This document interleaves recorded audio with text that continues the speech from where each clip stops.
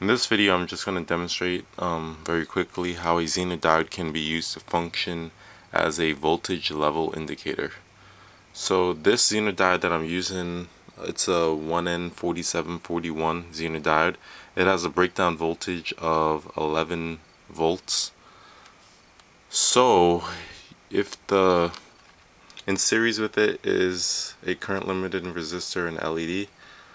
So if you see that the LED turns on, then you know that the voltage being fed into the circuit is above 11 volts because this has a breakdown voltage of 11 volts.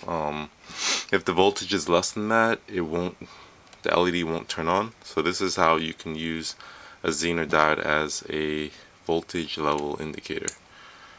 So right now you can see the DC power supply is at 0 volts. So raise it up, and you can see the LED is now on. It's at 14. And also realize that you need to give some room of voltage because the LED consumes about 2 to 3 volts.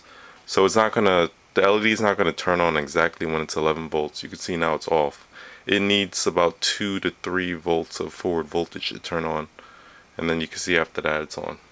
And then you could use this, of course, with any Zener diode value, any breakdown voltage, to get any voltage level indicator, value that you need. So this is just very simply how a Zener diode can be used as a voltage level indicator.